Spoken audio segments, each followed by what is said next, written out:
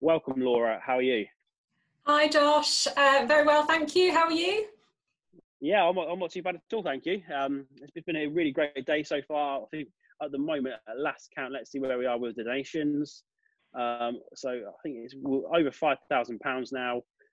So That's we're 50% towards our fantastic. target, and yeah, we're not even halfway through day one yet. So it really does. It's only I've upwards from here. caught a little bit of the day. It is. I've caught a few snippets as and when I can. It is absolutely fantastic. You've had loads of comments. It sounds like there's been some really useful information, and really well done to you and to Alice for putting this all together. It looks like it's just a fantastic event.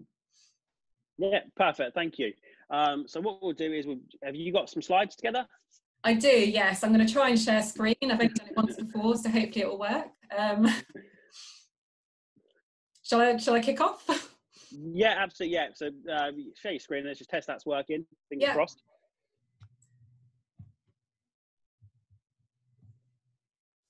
How's that looking?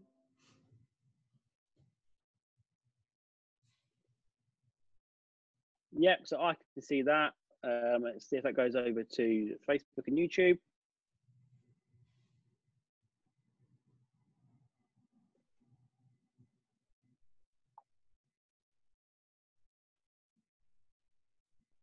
Yeah, that looks to be all good. So what we'll do is, if you're happy, just for people who don't know who you are, introduce yourself, kick things off. I'll mute my mic and turn my video off just so we get the best possible connection. And then we'll take it from there. Perfect. Thank you very much. Perfect. Thank you. Thanks. Okay, so hello everyone. My name is Laura Chipp. For those of you who don't know me, I run a company called VATNav. We specialise in VAT, in particular for the travel, events and hospitality sector. We're doing quite a lot of work with service departments at the moment for reasons that will become clear, hopefully, in the next half an hour to 45 minutes. What I want to talk about today is it's very much aimed at the service department sector. And we're looking at a scheme called the TOMS scheme, which some of you may have heard of, others may have no clue what that is and what it actually means. You may feel even less inclined to think, how is this affecting us? So TOMS itself stands for the Tour Operators Margin Scheme. So I think many service department operators may have seen that and thought, it doesn't apply to me, that sounds completely out of my remit. But if hopefully it will become clear that actually it will apply to many of you, and it can give some really good benefits of that, both going forward and also for your past position. So today I want to cover, first of all, the VAT treatment for service departments using the normal VAT rules. This is where you're just accounting for VAT, not within TOMS, on a normal basis under those normal VAT rules. Then I'm going to look at how this is different under TOMS, how this can really benefit you if your services do qualify under the TOMS rules. Then I'm going to look at, obviously, most important bit is how you do qualify for TOMS VAT. There's various conditions for the use of the scheme, and we want to make sure that as much as possible, any business who's using those TOMS rules falls really neatly within those criteria. Because otherwise, obviously, HMRC could be knocking on your door, and we do not want that. We want to make sure that you use TOMS optimally, so where it doesn't apply or it doesn't work out best, you avoid it. And I'm also going to touch at the end for other VAT and cash flow opportunities for the sector, especially in light of, obviously, cash flow over the coronavirus period. So to start off with, what is the normal VAT treatment of serviced accommodation? So we start off from a point with VAT. Now, with property and VAT, the rules can be slightly complex. I'm hopefully going to make it as simple as possible today for the sector that we're concerned with. So we start off for residential property, which is what we're looking at. Commercial property has a very different VAT structure, a lot more different liabilities. For residential properties, the default VAT position is that it's exempt from VAT. So where you have your contracts that you may have with landlords for these long residential lets of service departments, you'll often see that they don't include VAT. It's exempt as a service. in general for VAT. However, there's an exception for VAT, and if anyone has ever been bored at night and read the VAT legislation, you'll see there's a lot of exceptions to different rules with VAT. One exception to this exemption is where you've got accommodation which is held out for visitors or tourists or travellers. So here we're normally talking about hotel rooms. So this exception to this VAT exemption means that under normal circumstances, that accommodation that is primarily for use for travellers is subject to VAT at 20%. So in many cases, because serviced apartments are very similar in nature to hotels, inns, boarding houses, as we refer to them in VAT law, it means that serviced apartments under normal VAT rules, you'll be charging 20% on the selling price of your services. This is often quite a big cost to serviced apartments where you're selling to individuals who can't themselves recover VAT. It means that if you sell an apartment for £120 per night, it means that £20, which is included in that rate, you have to pay over to. It comes obviously directly off your profit margin.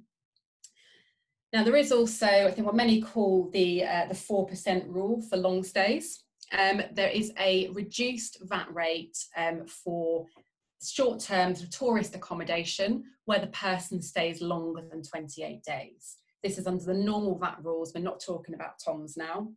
After 28 days, those first 28 days, you must charge 20% VAT on the full value of accommodation. However, from the 29th day onwards, VAT is only charged on what we call the non-accommodation aspect, up to a sort of minimum of 20% of the value. So normally, for most people, accommodation is definitely more than 80% of the value. So we just say we only charge VAT on 20% of the value, hence the sort of 4% rule, because 20% of 20. So this means that if those of you, I think this is a good point for those of you who can't use TOMS or who don't want to use TOMS, if you are selling services where the person's staying longer than 28 days, do consider that actually only 4% VAT essentially is charged after that first 28 days. So if anyone hasn't been doing that to date, do have a look at your services. There's with that a possibility to reclaim any VAT overpaid in the past if you haven't been doing that. And that's just under the normal VAT rules. Now, as I mentioned a couple of minutes ago, where your direct costs of your services, the key cost will be the rent. And as this is normally exempt, because your landlord themselves aren't selling holiday accommodation, they're selling you a sort of 12-month residential lease, that cost is exempt. So you often have no VAT to recover on purchases, but quite a massive amount of VAT to pay on your selling price. So VAT 20% on your selling price, but no VAT to recover on purchases. So this is quite a heavy chunk of your margin overall, and it means that serviced apartment operators often face quite large VAT bills overall. So what can we do to alleviate this? So we consider the TOMS rules. So as I said, TOMS stands for Tour Operators Margin Scheme. Now, as I said, it sounds like a bit of a strange one for people in the property sector to consider themselves as tour operators. The rules apply a lot more widely than they sort of, well, than the name suggests, I guess. You fall into the tour operators margin scheme under certain conditions and certain rules, and one of those is when you're providing tourist accommodation. We'll go into the conditions in a bit more detail over the course of the next half an hour or so, but the key point there is that if you're a serviced apartment operator, you may very well be doing a sort of job that is similar in nature to a tour operator because you are selling tourist accommodation.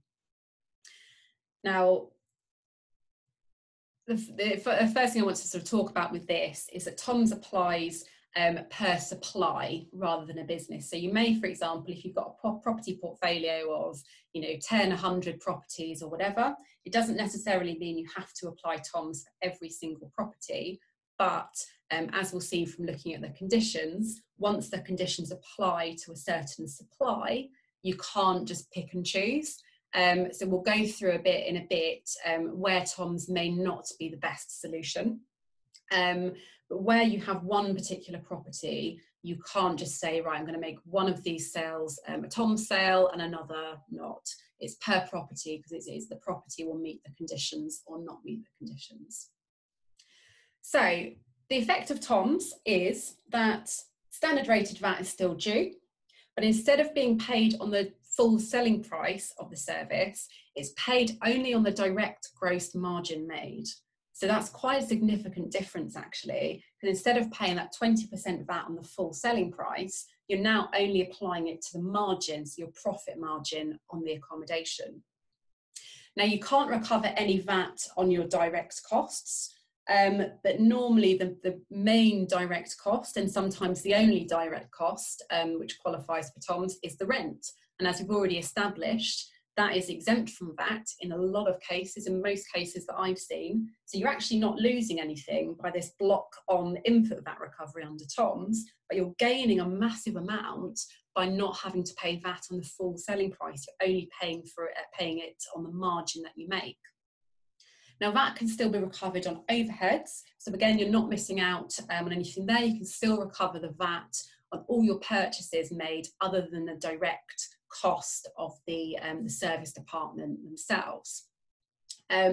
Couple of, I suppose, disadvantages is that you can't issue a VAT invoice to the customer for your services. So if your customers are corporates, they can't recover any VAT you charge them. So again, that's a point to consider when you're looking at, whether TOMS is right for you.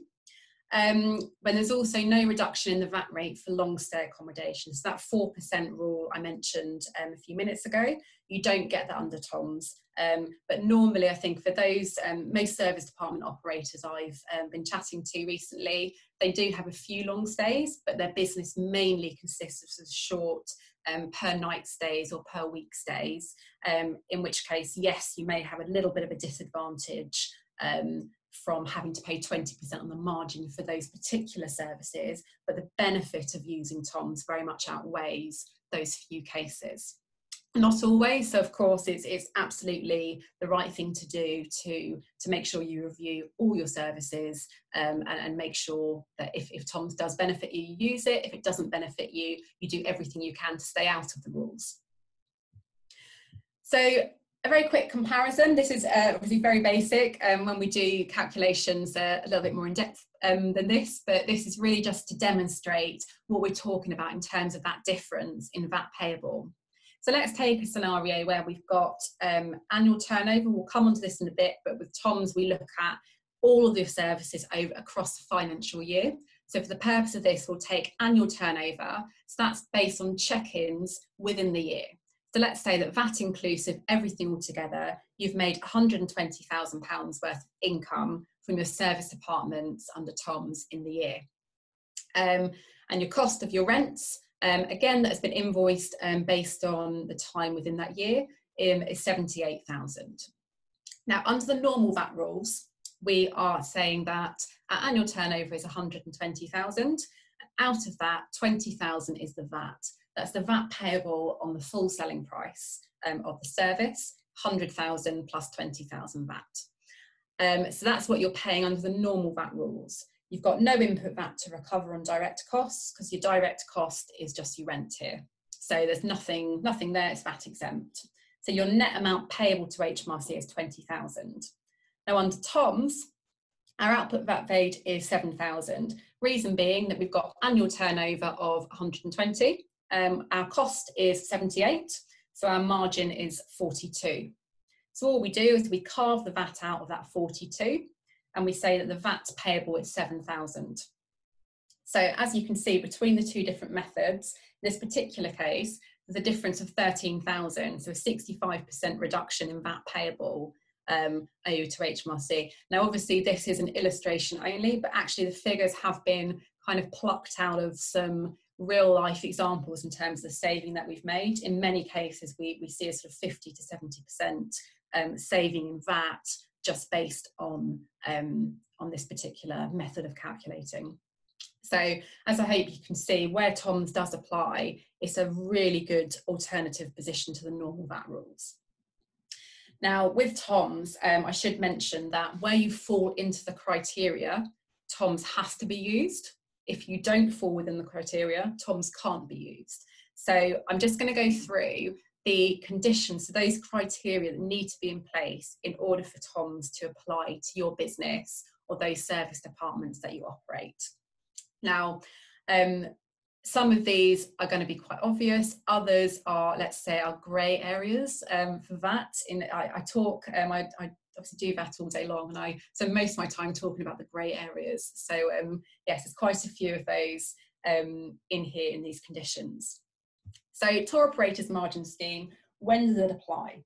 So in order to make sure that you fall within TOMS, you must satisfy these 4 conditions. So the first one is that there must be a supply of travel services. The second one is that you, the supplier, must be acting in your own name. The third is that the services must be acquired from a third party and are supplied without material alteration or further processing. And the services must be provided for the benefit of a traveller. So I'm going to look at those conditions in detail. It's really important that for those of you who want to use TOMS and that TOMS is beneficial, you must satisfy these 4 conditions. So it's really important. I think we see quite a few people who say, yeah, we're just going to use TOMS. It seems that loads of other operators are using it, so we're just going to do it. That's great, but you must fall within these conditions. So I really want to stress the importance of these to make sure that your business has no risks from using TOMS. So TOMS, what are travel services? So talked earlier about tourist accommodation being a travel service. So it must be held out for use by tourists, travellers or visitors. So this would normally be where you're sort of in direct competition with hotels. So you're advertising on booking.com, you're on Airbnb, or wherever, you're holding yourselves out as an alternative to hotel accommodation. And the service provided is very similar. So you obviously don't charge anyone for local sort of council tax rates. You don't, you have a sort of, you provide the furniture, of course, you provide the linen, etc. It's things that hotels would normally do. You don't necessarily have to provide add-ons like breakfast or other sort of facilities, but in terms of the bare natures of what a hotel does and is, it provides sleeping accommodation, as we say in VAT law, sleeping accommodation, and it must be an establishment similar to a hotel in boarding house, etc. So again, it's a slightly grey area, but normally I think most service department operators that I've reviewed fall quite neatly within this bracket. The only thing I would sort of have a little bit of a sort of issue with is if the majority of the services are, for example, putting people up for a year in the accommodation. Now that, I think, is that person really a visitor there for a year? Most likely not. Most likely that's going to be a residential accommodation. I had this issue with student accommodation a while back, and people are saying, well, are these students residential in this place or are they not? So you look at things like, is that person paying council tax? Are you providing the TV license or are they?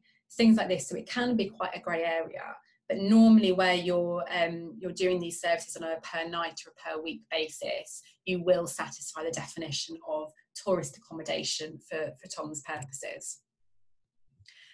The next point is that you must be acting in your own name. Now this is normally absolutely fine for most service accommodation providers. It's not normally an issue here. What we mean here is that you have a contract for the purchase of the accommodation from your landlord. So you'd normally have a 12-month lease agreement. Occasionally I see people buying an accommodation on a per night, per week basis, but that's not the norm. We normally see year-long rent contracts, seasonal, whatever that might be, but you're buying in your own name from the landlord. A couple of sort of small diagrams to just demonstrate this point. In this case, you've got a landlord providing a sort of sale of an apartment or a rental contract to a service department operator, and they are selling on in their own name to the individual.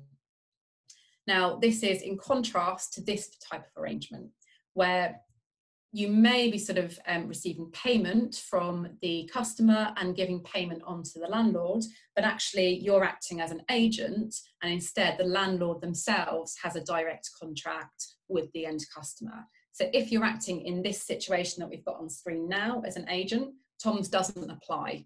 Your only service in this particular diagram is the intermediary services you're providing to the landlord. You're acting as an agent there. So normally this is where you've got a management fee rather than you actually acting in your own name. But most service department operators operate like this. You have a proper long lease in from your landlord, and then you're selling on, again in your own name, to end users. So that's normally a condition that we're quite comfortable with, and is sort of ascertained quite easily just by looking at the names and conditions on the contracts.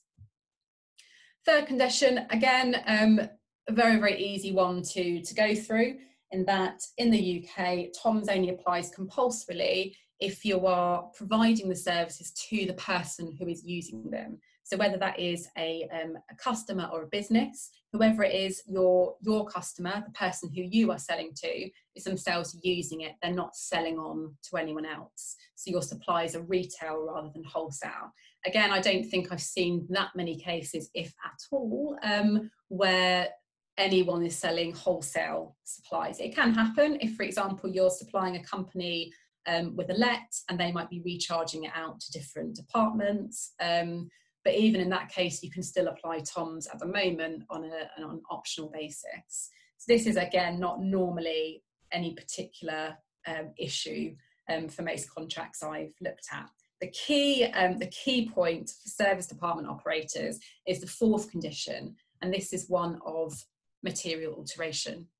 So best way to explain this, I guess, is if for TOMS, what we're talking about, and I guess for the classic tour operator, if you think about it, they buy in sort of like bulk amount of hotel rooms and sell on to individuals. They don't themselves go to the hotel, they never touch the hotel, they're not doing anything to that hotel, they're not altering it in any way. It's literally a case of almost online buying in, selling on. There's no physical presence or sort of interference in sort of legal term with those apartments or hotel rooms or whatever it might be. Now, if we contrast this with someone who may buy in a blank apartment with no furniture in it at all, and then add in furniture, add in interior design, add in their own branding, their own sort of technology and stuff, and then sell on even, what we've got, what the sort of bare bones of what we've bought in is very, very different to what we've sold on. So in that case, the services are said to have been materially altered by that operator, because what you've bought in is the blank apartment, and what you're selling on is something completely different. It's a holiday let. So really the question to ask ourselves is, when you buy the service in from the landlord, could you, in that state, sell it on as holiday accommodation? Now, you may add different things to the apartment.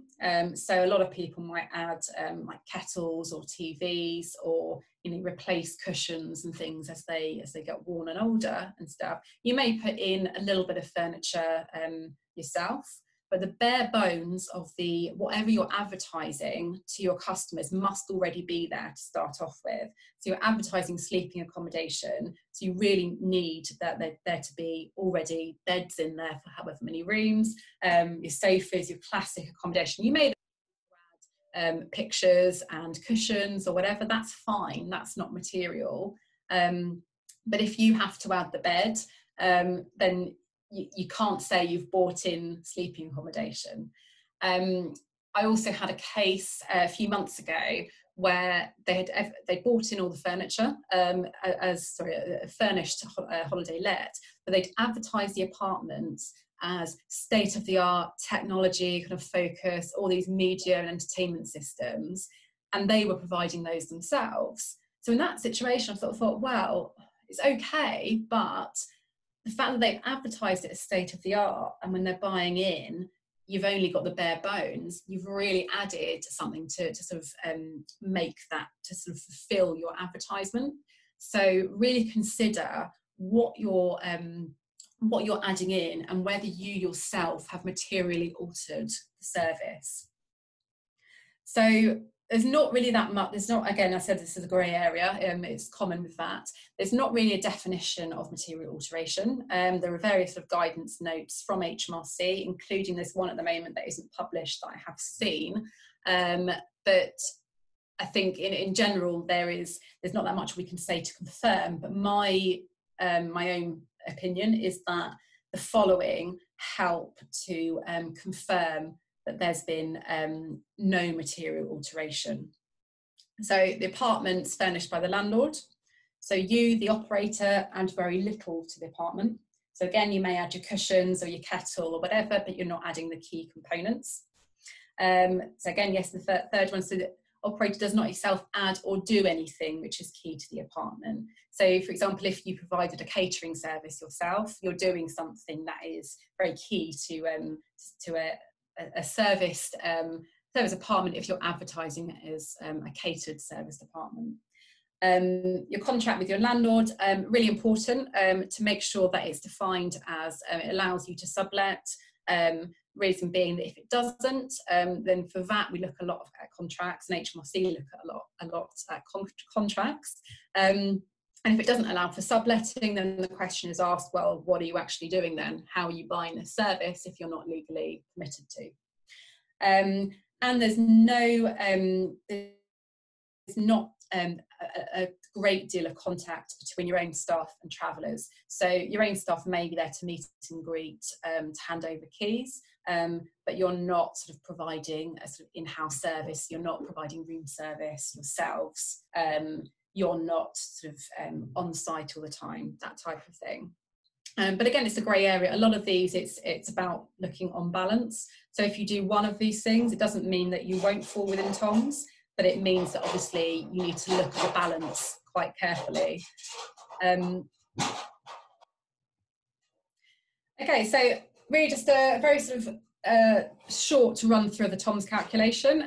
Really just to say that, again, as I said earlier, is done on an annual basis, looking at check-ins within the year and costs within the year.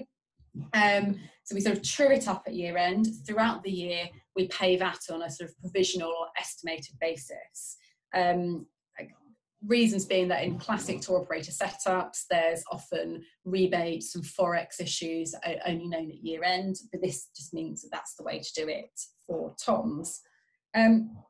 So I guess in terms of sales and costs, this is what we'd normally be typically looking at for an annual adjustment calculation. We would look at turnover based on check-ins, and then we'd look at what costs qualify under TOMS. I've said that rent obviously does qualify. We're looking at direct costs. Things like utilities and cleaning often don't qualify. It really depends on the circumstances, but other costs such as salaries, maintenance, capex, etc., is not a direct cost of TOMS, because we'd really be looking at exactly what's going on for that particular accommodation. Where you've got capital expenditure, it's not a sort of per night cost. Then we would look at our TOMS margin is our turnover minus our gross direct costs, and then we take VAT as 1/6. Now, in our annual adjustment, we'll normally have paid an amount of VAT over in the year under this provisional basis. So let's say we've paid 81,000 over. So our annual adjustment is the amount then that comes back to you at the end of the year from HMRC if you've overpaid. Now, this can be either way. This is a very, very quick run through because I know we're sort of getting to the end of the session. But this is just to show you really that this is how we account for TOMS, and it is a calculation. It's not just a case of you looking at your rent for this month and your turnover that month, take away one for the other. It is a sort of fairly involved calculation, so definitely get that set up correctly. So what do you do if you think you may be within TOMS? So first of all, if you think there's a possibility that this may apply to you, absolutely review your services and your contracts and really have a look at whether that applies. I've seen so many serviced apartment operators who have only just realised these TOMS rules exist. And when we've looked at their contracts and their sort of practical factors, found that actually, yeah, they really should have been using these rules and saving themselves a lot of money. So if your services do fall within TOMS, obviously change your VAT treatment from today, and also then really consider the backdated position. You can, where you have overpaid VAT in the past, you can go back for 4 years and correct that. So quite a lot of service department operators have had backdated VAT refunds on this basis. And the other thing to say, that if you have reviewed your services and you think, well, I'm not really sure they do qualify for TOMS, then really the question to ask is, are there any tweaks you can make so that they do? I've just put a couple of short examples here and where we have seen that where some people's services haven't fell within TOMS, but we've changed that very, very slightly so that actually they then do qualify. So for example, if your accommodation is bought in unfurnished, could you buy furniture in the landlord's name? So you may buy the furniture and you may say to the landlord, I'm going to buy this on your behalf. Can you contractually sell me the apartment plus furniture? I've bought the furniture for you, but I get exclusive use of that furniture. Again, that's a contracts thing. You'd need to make sure the contracts were amended to take care of that. But absolutely is a possibility.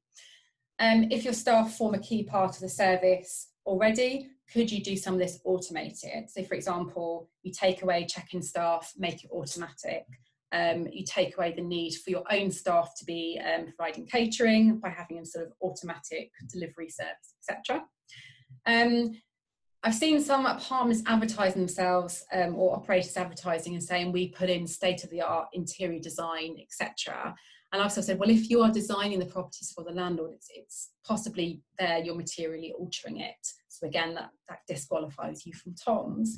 But actually, when I talk to them, they say, well, we don't really do that much. We just want to advertise it as that we're putting state-of-the-art things in as a sort of boost to our services.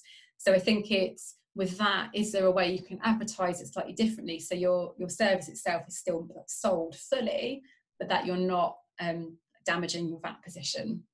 The other thing is, if you own the properties, is there a way you could structure yourself so you have another company to buy and sell the properties from you? So I don't like tax planning for this particular reason, because in a lot of cases it doesn't quite work out and HMRC see through it.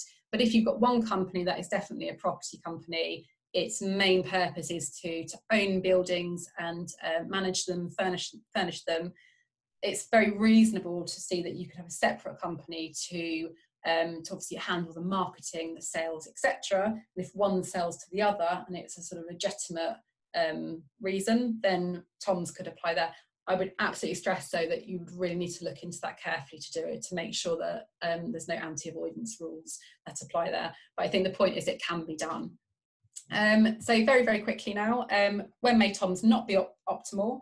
If you're only doing corporate lets, as I mentioned earlier, you may not be able to recover, well, they won't be able to recover the VAT, so you might not be actually gaining that much from it.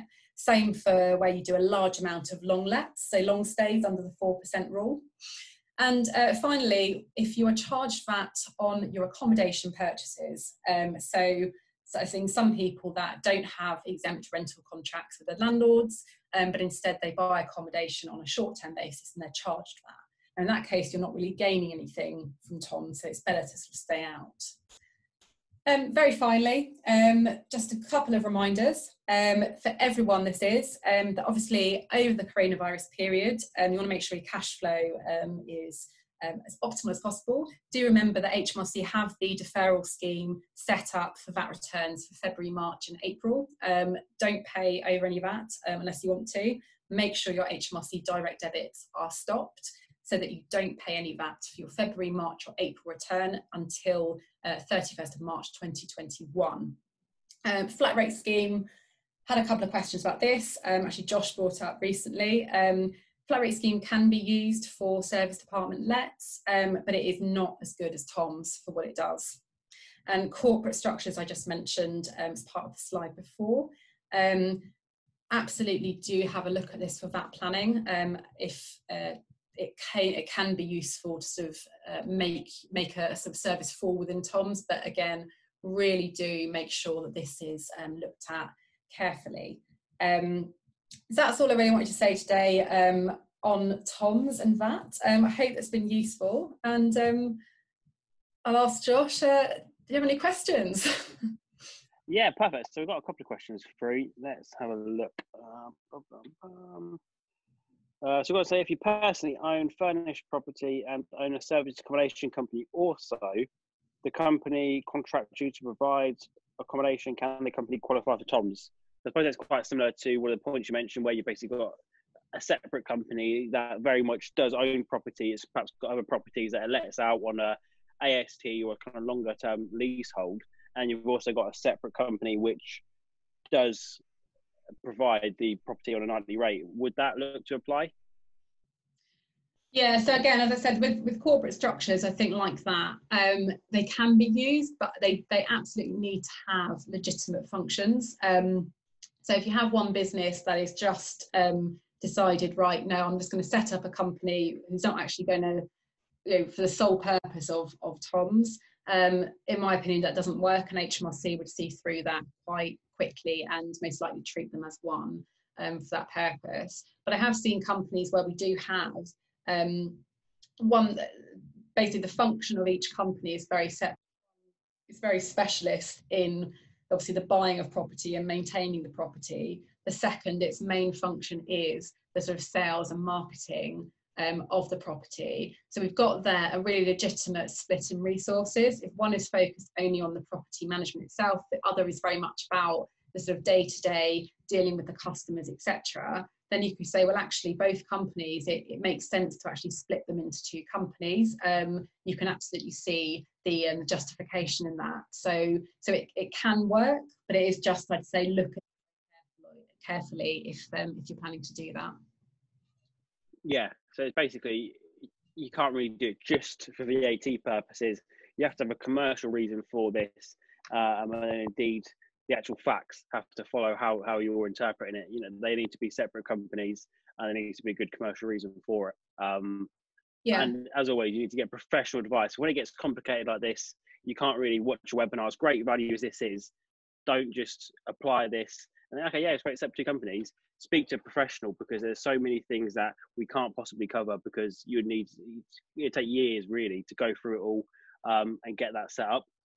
Yeah, I think with VAT, and this is not at all aimed at the property sector at all, it's just a general point. I think a lot of people think VAT is one of those things that is on the sidelines, and people think, oh, we'll sort of just do this for VAT.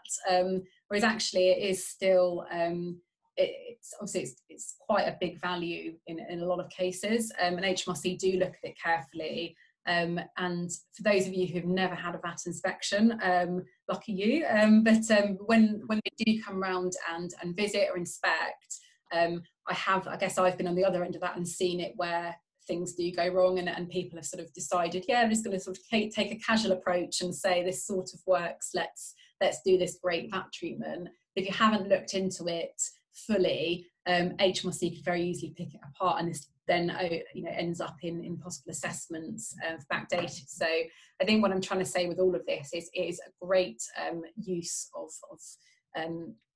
a VAT treatment.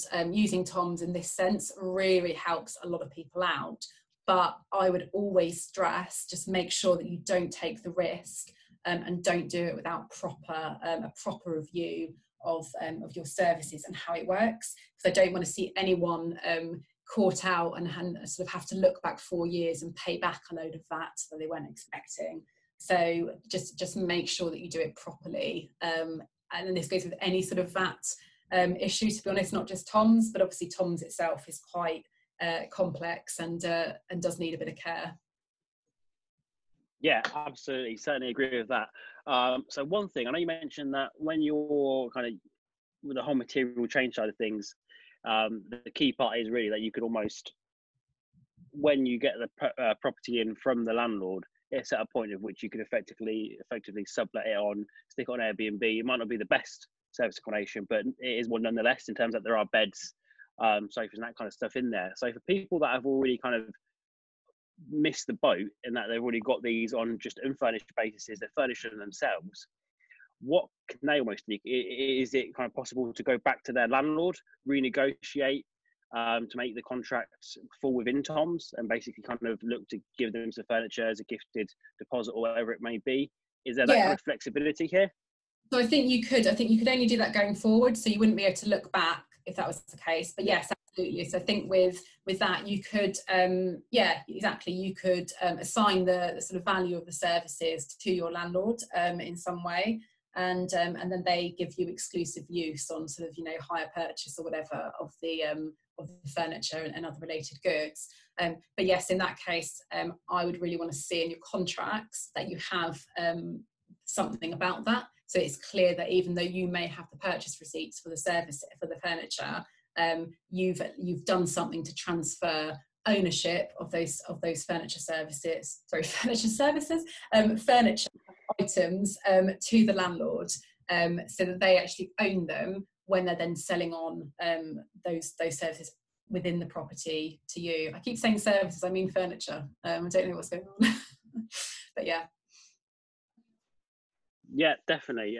So I think what we've got time for, one more question. We're just about to squeeze that in. Can we own property to do SA and the company set up and pay rent to personal account also use TOMS? So I suppose, I mean, if they own the property personally and then do SA and the company set up and then get the rent personally, I suppose that's a similar structure to having a separate limited company. So if you were to own them personally and then rent them on to a trading service accommodation company, would that be allowable? That's an interesting point, actually. I think yes. I mean, obviously the contracts would need to make that clear. But yeah, I mean, actually, that probably gives you a fairly good argument, because your company is a separate person, and presumably your company itself has the sort of sales and marketing functions that would be necessary in order to, you know, obviously deal with all the customers, etc. So actually, you as a separate person, as an individual, actually you selling then on to the company for onwards resale. Yeah, I mean, I think that could work. Again, you'd want to make sure that it was contractually, you know, set up properly. But yeah, there's no reason why that couldn't work in theory, definitely. Okay, fantastic. I'd just like to thank you for taking the time out of your day to come on and contribute towards this. Throughout the live, we've had close to 300 people. So certainly people have enjoyed it, taken a lot of value from this. I know I have as well. So really make sure everyone get the donations in, because no doubt from the basis of here, you've saved a lot of VAT, or you will do. Now you know to get your agreements with furniture in place, and meeting all the boxes there. So that's going to save you a lot of money. Give a little bit of that to the NHS, help those guys on the front line. And thank you very much, Laura. Pleasure. Thank you very much. And yeah, donate what you can and enjoy the rest of the event. Thank you very much for having me. Perfect. Thank you very much. Bye. Thanks. Bye.